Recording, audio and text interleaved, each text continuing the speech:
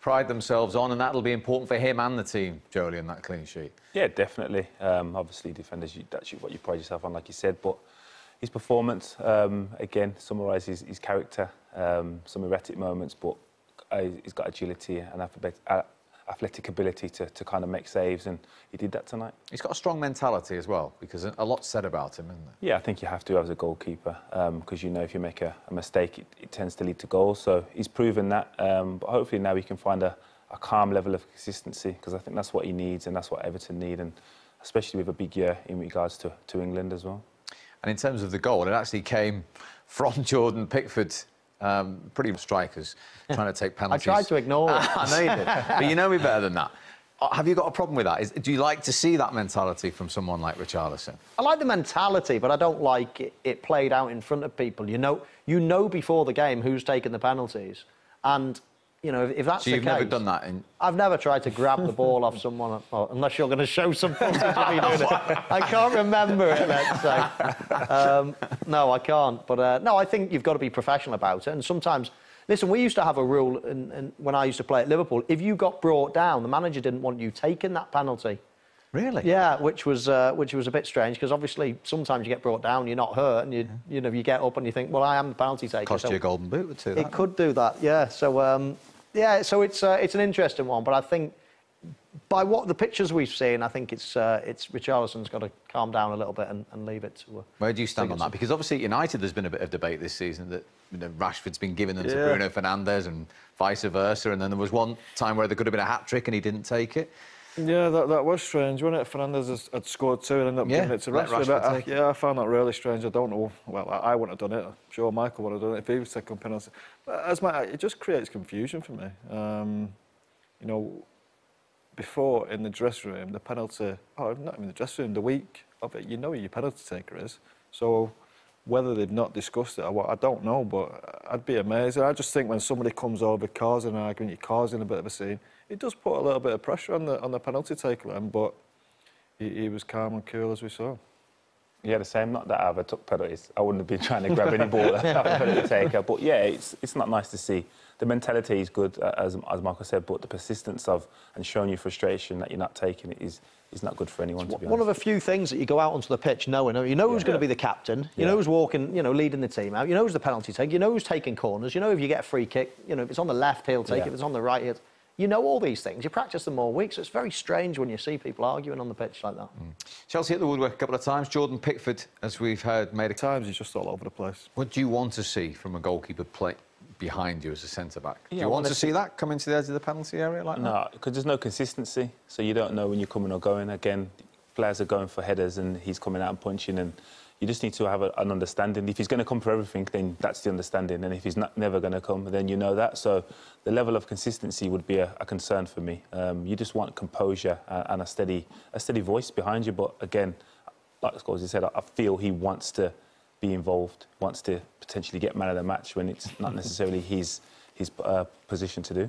OK, he's got his clean sheet, though. Everton have got the win. First defeat in 18 in all competitions for Chelsea. Here's their manager. Frank, my thoughts there from Frank Lampard, particularly, maybe possibly, in terms of what the Liverpool manager Jurgen Klopp said? That's what I was thinking. Yeah, I mean, he's something spiked him, hasn't it? He's feeling it there. I mean, he's been on a great run, so there's been no reason to let any anger or annoyance off his chest, let's say, in recent weeks. But has he a point? Have people been getting carried away with Chelsea? Well, I think it's his job to bring expectations down. I think everybody, yeah, naturally. I mean, I'm sat here and I'm a neutral, and I'm watching them thinking, very strong, you know, strong team, a lot of good players, depth of squads there, having a good season. Can they win it? I'm thinking, yeah, they probably could. You know, a lot of other teams are you know, either not playing well or got lots of injuries. So I'm sitting here making a case for them. So does that mean I'm getting carried away? I mean, I think it's quite realistic to say, no, they're not favourites, but I mean, I make them one of 4 teams that could win it this season. I think Frank Lampard would prefer to be in that position than an also-ran. Just for clarification, who are the other 3? Tottenham, Manchester City and Liverpool. OK. Well, one game doesn't change things. Before tonight, where were you on Chelsea? I felt very much the same as Frank said. I think they've got a good team. I don't think they're quite ready to challenge for a league. I think they've got really good players. As he said, he's built a really strong team. He's been on a great run. But I don't think it's a great team yet. I think they've still got a way to go, whether it's a year's experience with having Werner come to the league, with having Havertz come into the league. I think it's going to take them a little bit of time. I don't think they're capable of winning the league, as Michael said. But that's just my opinion. They might go and surprise me, I don't know. I just don't see them in the same class as Liverpool and Manchester City yet. Well, all three of you have won the Premier League. Have Chelsea got what it takes in that dressing room to surprise a few? In terms of quality, yeah. Maybe not the experience. I was a little bit nervous for Frank at the start of the season. I think with the money they've spent, I felt Abramovich is going to want them to be title contenders. Being third and fourth isn't going to be enough. And I thought with the quality and the standard that Liverpool and Man City have set over the last couple of years, I didn't know they was going to be able to match that. But with the standard dropping and the points tally being a little bit lower, they've stepped up. And yeah, they are contenders. They have to be. They've proven that they can beat some of the top teams in the league. But as the season goes on, they're going to need to find that consistency. And is it how they respond now? 17 unbeaten. They lose tonight. Are you interested to see what they do now in the next few? Yeah, that's the key. And again, all great teams and top players perform best after a defeat. It hurts them. So you're going to want to kind of put things right, and I'm sure they're going to look to do that early next week. And another one of Joleon's former clubs, Wolves, up next for Chelsea. Frankie warned us this was going to be a big test. You were proved right. What did you make of Chelsea's performance this evening? Not our best. First 20 minutes or so were key for me. I knew it was coming, some longer balls, some second balls, a team desperate for a win and with capabilities to make it really difficult. We found out last year. And when you go 1-0 down against them, it absolutely suits their game plan, which is to make it very difficult for us. They did it really well. And we didn't have enough from then on. We hit the post twice. You can argue that we maybe could have got a draw out of it, but for our levels of what we've been recently, not good enough. You said you wanted to see energy before this game. Did you see enough? Not really, and that's not. I wouldn't say the energy. Like sometimes that sounds like desire, you know, to put energy into a game. I wouldn't say the desire wasn't there. It was just off it in the first moments. The lads are gutted there because we've been on a good run, and we know what we can do. And if we play well and play to our best here, we can get a result. But at the same time, if they're going to make it difficult for you, don't concede early with a long ball, second ball situation, which we talked about, and then don't struggle to create like we did, because that's what we have been doing. We've been getting down the sides. Our quality of cross has been really good today. It wasn't. We hit the post twice. Those are just little moments. And credit to Everton because they made it really tough. You mentioned handing the advantage to them. Was that a reckless moment from a goalkeeper?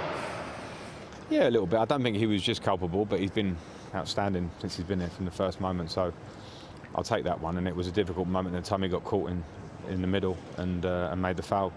And that can happen here. When teams are going to play long and have probably, if not the best, one of the best strikers in the league for heading and making it difficult and second balls, then there's going to be tough moments in the game. You want to suffer those moments and get through them. If it's 0-0 at half-time, I'll be relatively happy and I would fancy to come out and play better. It really suited them to drop back. Disappointed we didn't have enough to unlock the door after that. We didn't show anywhere near enough for what we can do. So now you have to go on a new unbeaten run. That's life. It's a long season, and if anything, if it makes some people who are talking about us, we're going to win the league, we've got the best squad in the league, it's ridiculous stuff, because when you talk about best squads, you have to look at the teams that have won it in the last 2, 3, 4 years. Their squads are full of strikers and wingers that score 30, 40 goals a season, midfield players that have won multiple league titles all over the place, experienced people that have won it, people that won Champions Leagues, and we have some, but we also have young players, and as a squad we're not there. If you ask me in 2 or 3 years if I'm still here and we have a couple of leagues in our pocket, or then and are you title contenders, I'll say yes, but at the moment people want to look at our squad and talk about it. It's very quick that it's gone from, I spoke after I think West Brom and Southampton, we were nowhere near good enough, rubbish, useless. Now last week we've got the best squad in the league and we're going to win it.